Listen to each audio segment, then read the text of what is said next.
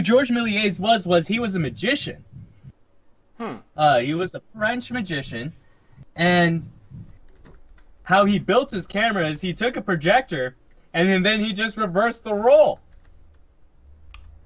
Oh, there's a movie like that. What's it called? Christine came out in 1983.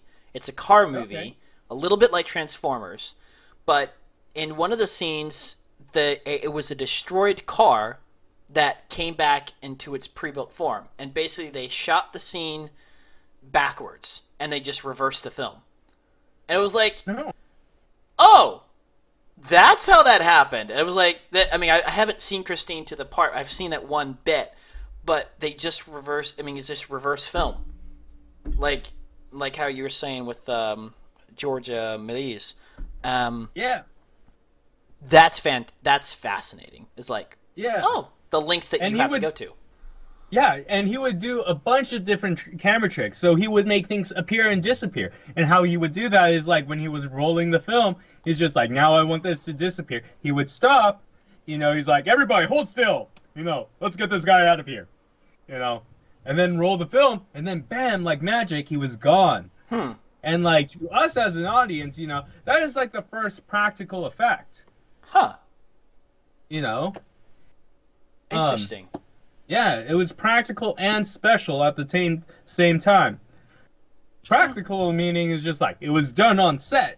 But also special effect, because what would appear, in the next frame, is like, oh my god. Yeah, and I guess it's really kind of using your career background as a way for you to jumpstart into the business, because you said he was a magician. So I think naturally for him, that would be like, oh, I mean, this is kind of like my thing. Let's just make stuff disappear and blow people's minds out of the waters.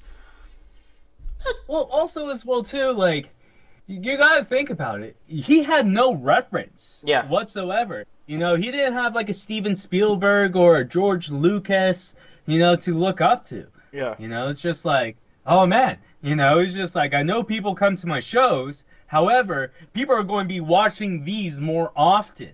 Yeah. And he's just like, I want to perform for them, and do stuff that's not even possible here to do in the IRL. Yeah.